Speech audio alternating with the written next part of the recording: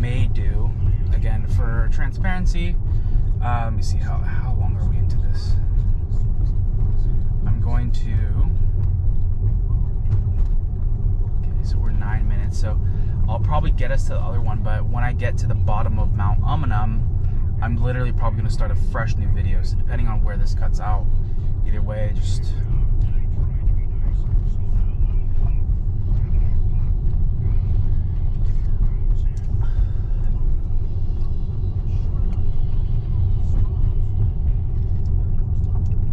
yeah, it's handling this very well. We've, again, only had a couple of situations with bikers. The first one, it went around very closely. I think it was really, there was a lot of turnbacks, so we had two bikers, so it was just like kind of trailing after them for a while, and I think, you know, again, here's a biker as well, so it's moving back into its lane.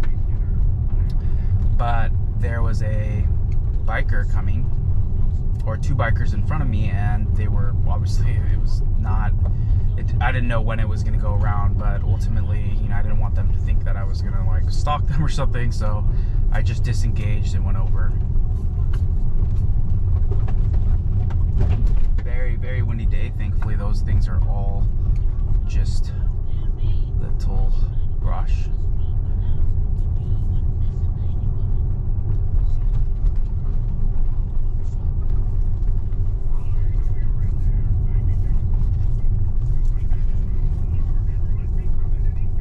This is pretty good, guys. I mean, it doesn't really get much better than this. I know a lot of the Europe followers have been asking for, you know, one-lane roads each way, but this is pretty good.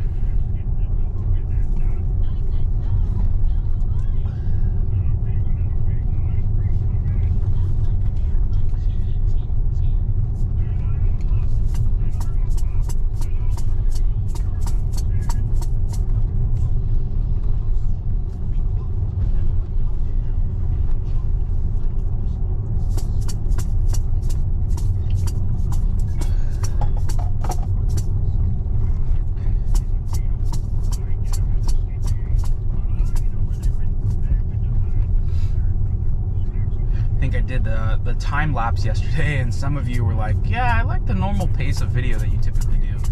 I was thinking of like, hey, let me just speed it up. I mean, I know maybe that's just better for shorter drives, or maybe longer drives, but that was kind of fun for me to just have it do a time lapse. Okay, up here we have a biker coming.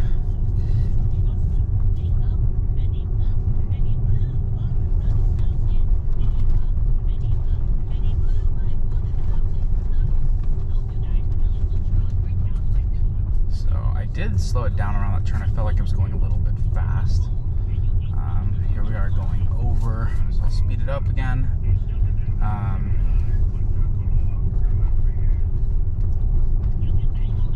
But yeah, we just passed a crosswalk, and now we're starting to continue to climb uphill.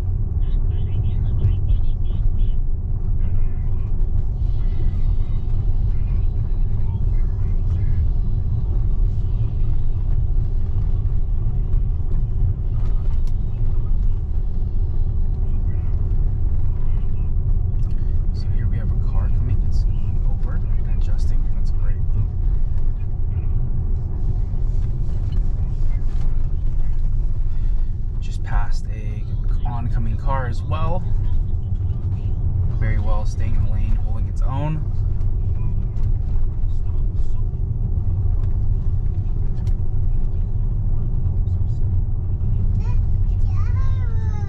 You see water again? Look at that water. Alright. Here we have a stop. Yeah. And obviously it knew that we had the right of way, so that's cool.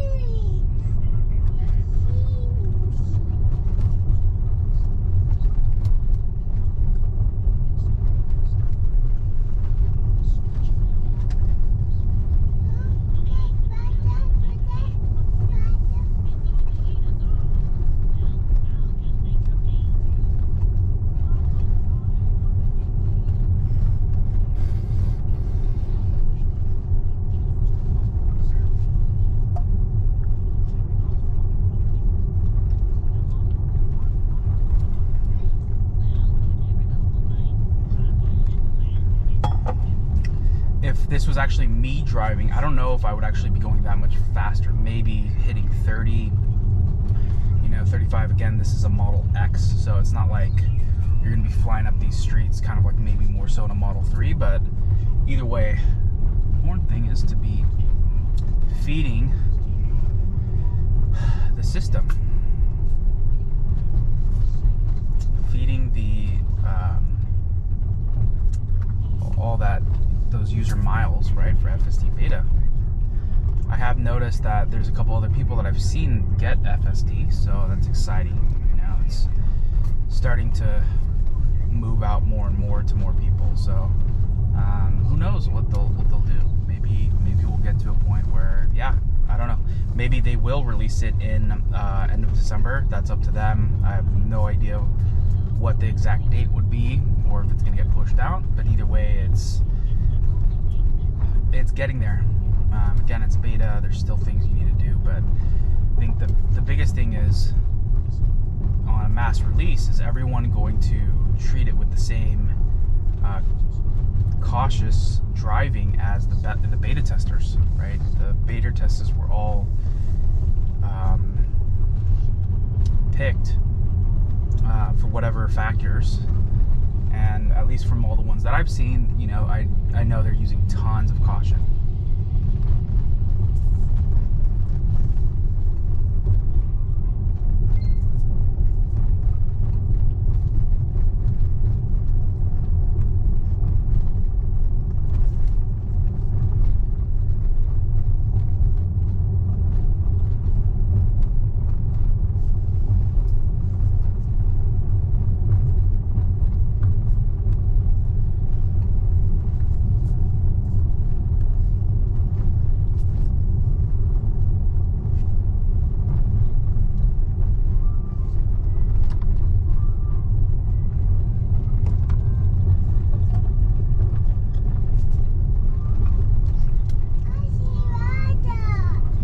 There's lots of water, isn't there?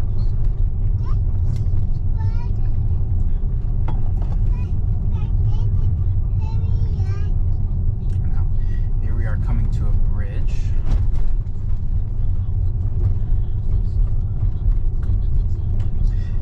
I just realized that it noticed that the bridge, the way it showed up on the screen, okay, here's a big hairpin.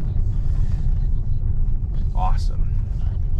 Actually, heading into that, I thought it was going a little fast, but it did a really good job just going into it at 25 miles an hour. So I'm going to take it down. I think it's kind of going...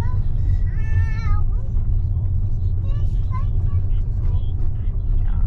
So I did take it down from 25 to 20, just out of my own comfortability. But again, that's why this is beta. This is not full autonomy 5.